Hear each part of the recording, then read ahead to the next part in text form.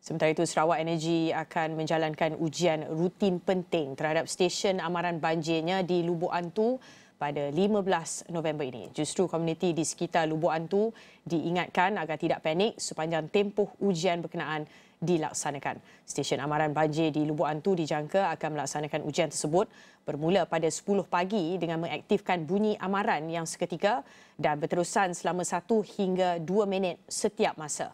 Ujian tersebut dijangka tamat pada jam 5 petang. Bunyi amaran boleh didengari dalam radius 3 km dari setiap stesen amaran banjir.